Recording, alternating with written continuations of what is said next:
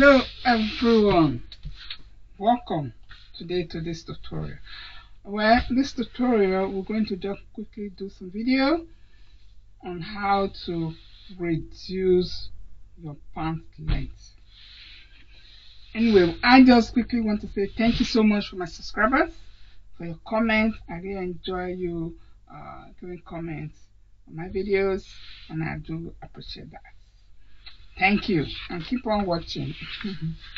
Okay, so now I really want to show you quickly what I'm going to do. It's a very beautiful pant. The fabric is nice. The fabric is like visco, and that's some of let me see for sure. It's visco, and let me see, a polyester. It's polyester and elastic. So this is the fabric. So but what happened is that this pant, actually the front body, it's a wide legs, and you can see it has elastic. And so one thing with this fabric, you can, even when you sometimes you go to the store, you can get this fabric to buy that already have this elastic. So you can buy it you can just buy it like that and use it to make your pants or dress or whatever you want to do. However, this you can also make it yourself with elastic. You just sew it around, and then you have this effect. Okay, but in this case now we are going to talk about the pant length. So when you want to actually reduce the pant length, what you do first, it could be your male pant or your female pant or whatever you want to actually reduce. You measure your length first, you see what it is. And also it is important to wear your pants. If you are reducing it for someone, let the wearer wear it. Perhaps with think it's advisable to use your shoe. You put on the shoe and you wear it. And so when you wear it, then you can fold it. If the person says you like that length, then you can mark it. And then you take your pants, you come to the bottom line. So when you mark it, then you can measure out the centimeter or the inches that you want to cut off.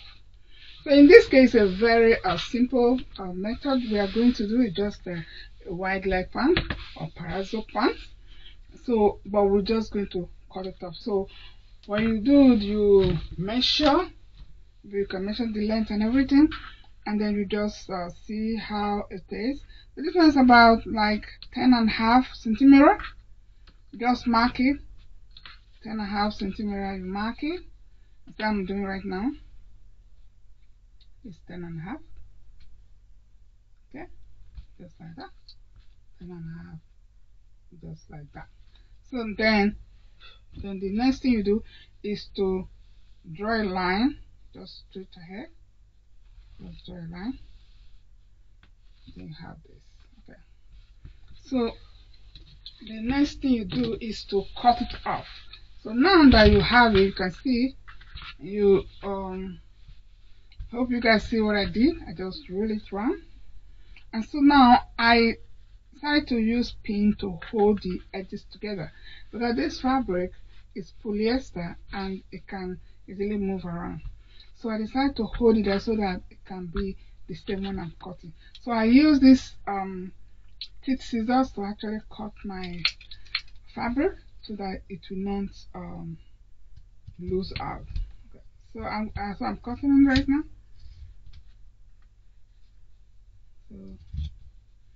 So this line that I'm actually cutting, I add my sewing allowance because I'm going to fold it in.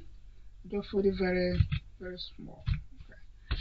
So in this case, you can just go ahead and fold your fold it in.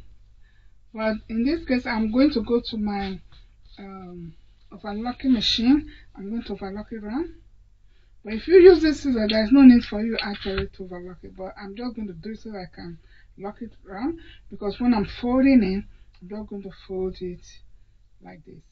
So I'm going to do that now, and I will show you what I did, right? Okay. So let me show you. This is it right now. Okay, so I overlock it.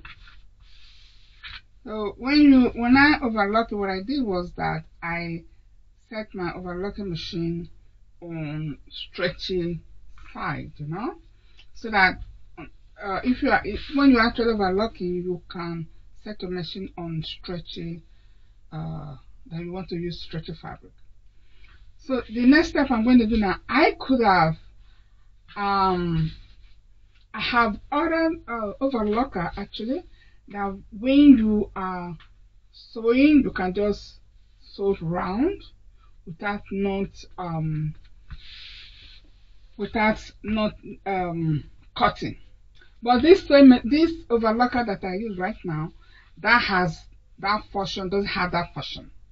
So the second one that I have, that one has that function.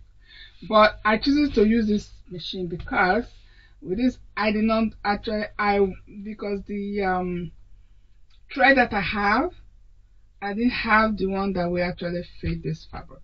I have red on the other overlocker. But this is white. This is a bit okay. This is a bit okay, right? So then I will not use, then I'll just fold it like this. I will fold it very little, like I will fold it in like a 3 centimeter. That's how I will fold it in, alright? So just fold it in, and then when you are folding it in about 3 centimeter, you make sure, and that is exactly what you are actually going to do. 3 centimeter, that's what you take, and then you just mark it.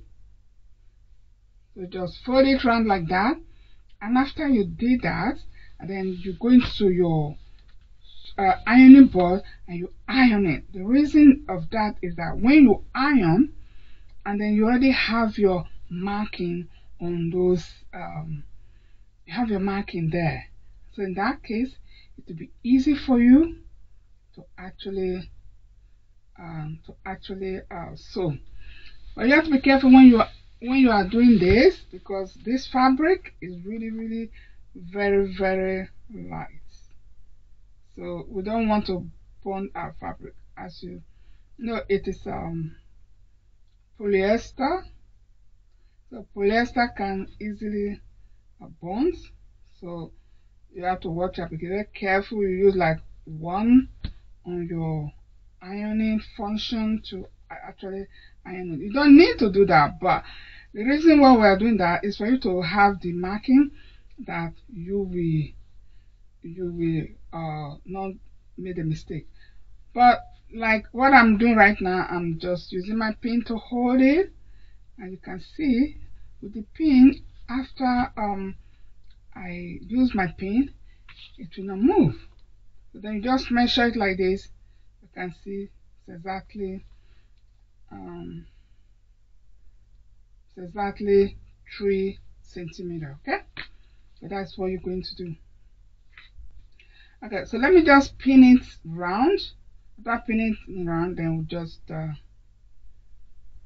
I will just go and sew it round. Okay, so just sew it. And so when you are doing this process, you make sure that the other leg is also the same, because we don't want one leg to be more longer than the other. Because this is really very stretchy fabric. This stretchy fabric. So your sewing machine or your overlocker actually have the function to sew stretchy fabric. So that is that. So I think I am. I'm just eyeballing it, but you can just see. You can measure it. You can see just 3. So that is it. You can see just 3 centimeter. Okay, so let me put my pin there and I'll show you guys. Okay. Okay. Oh, this is done actually. Look at this place. Okay. 3. Okay.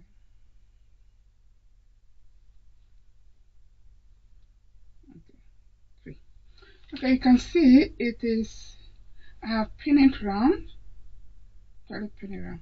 So when you go to your sewing machine, I mean your ironing board. Let me go to my ironing board and do it, and I will show you what happens. Alright, let me just show you that I am back now. Okay, so this is what I did. So you can see I give it a quick press. See? Give it a quick press. So now that you press it, it's just still there. So nothing is moving. So when you remove your pin, you can still see you have the marking. I hope you guys can see what I'm doing. You can see you still have that marking. So if your pin is not there, you're still able to know where to sew, you know. So that is the purpose why you iron your work, to have that stable marking, and then to be more easier for you to sew. Then you can see it easily what you are doing. You can just see it easily. So that is that one. So it is very important that you guys please make sure you iron your work when you are busy. So I'm going to sew machine now, and I will sew it round, and I will show you guys how it looks like. So I will be right back.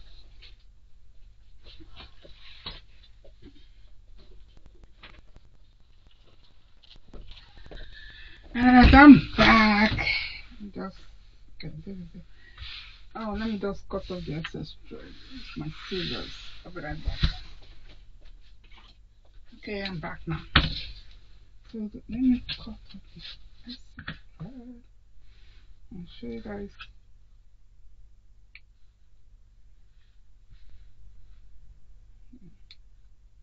And so the thread, the color of the thread that I decided to use black. So that is black is what I have actually. But for the client, she didn't find it a big deal, because the black it is been sewn and you can still see it, but you don't see that it's black. So it just blend in a little bit. So this dress color is like, the pant color is like a purple, blue, purple, something like that. So you can see it looks good. So if I could, suppose I use the other type of overlocker, then I will use double needle, and I'll try to sew here double. So, and that is just like decorative stitch, and in that case then I don't need to overlock it, because you can overlock and at the same time it will sew, but it does not cut. So you can, the machine can cut, but you can actually adjust it so that it will not cut. But that will be next video. I'm going to show you guys next time on how that works. But however, this is what I intended to do. I did both legs. So let me cut the thread on this out. Okay, now this is ready. You just take the thread out, the pin. You can see. So when you actually do, be careful so that the centimeter of the inches that you wanted is what you take off. Otherwise, one leg will be longer than the other. So we don't want to have that, do we? So this is it. It's really very gorgeous, as you can see. You know, I decided to choose black because with black thread, black actually go with a lot of things. So you can get away with black. So with this line, this is really very good, as you can see. It is beautiful. And make sure the length, if you compare now, you can see that the length is the same as well. You can see the same. It is the same. Perfect. Yeah. So you see, so this is how actually you reduce your pants leg when it's too long. So sometimes you get a beautiful pants that you really like, and maybe with price a bit okay, you decide to buy it. So please go ahead and buy it, and then you can reduce it like this. You can use this method on any kind of pants. It could be denim or men's trouser also. But with men's trouser, I'm going to definitely do that video next time, because I feel this men's trouser, it is very fancy, and you do not want to actually sew it like this, just the way I did like this. You don't want to do that. I said you can use a hand stitch to actually do it, so that the stitches will not be seen. That is what I will let you guys see next time. But in this case as well, you can also think, oh, I'm not going to sew it, I don't really want to sew it, I don't want people to see the stitches here. But then you can use your hand to actually do the hand sewing, and when you do that, and then nobody will see the stitches. But in this case, it doesn't really matter. The original sewing was having double needle stitches, so that this has that's no problem doing this, right? So this is it. So when my client will come, she's coming tomorrow to come and collect it, and then I will see how it fits. Definitely will be okay, because we did the measurements. She wear it as I told you earlier. You wear it with the shoe that you wanted to use with it, and then you can reduce your pants. So if you really want to be measured, you can even measure your body.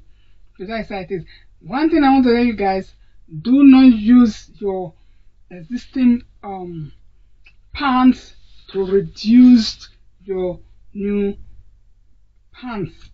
But if you do that, it will, most of the time doesn't really work well.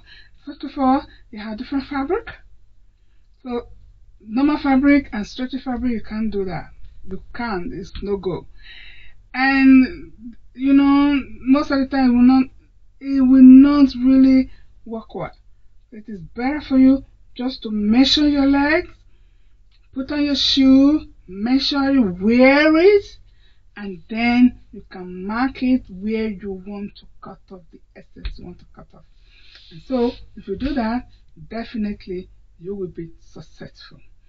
Alright, so there is it, folks. So I hope you guys enjoyed this video. If you do enjoy it, please give me a thumbs up. It's a very simple method on how to reduce your leg pants, and you can share my video to your friends, to your family, okay? And you can give a comment if you want to do that. That is fine. If you have any questions, you can also do that. All right? So I want to say thank you once more for watching, and also have a very, very good day wherever you may be. Please continue to practice. Practice makes perfect. Have a good day, everyone. Bye.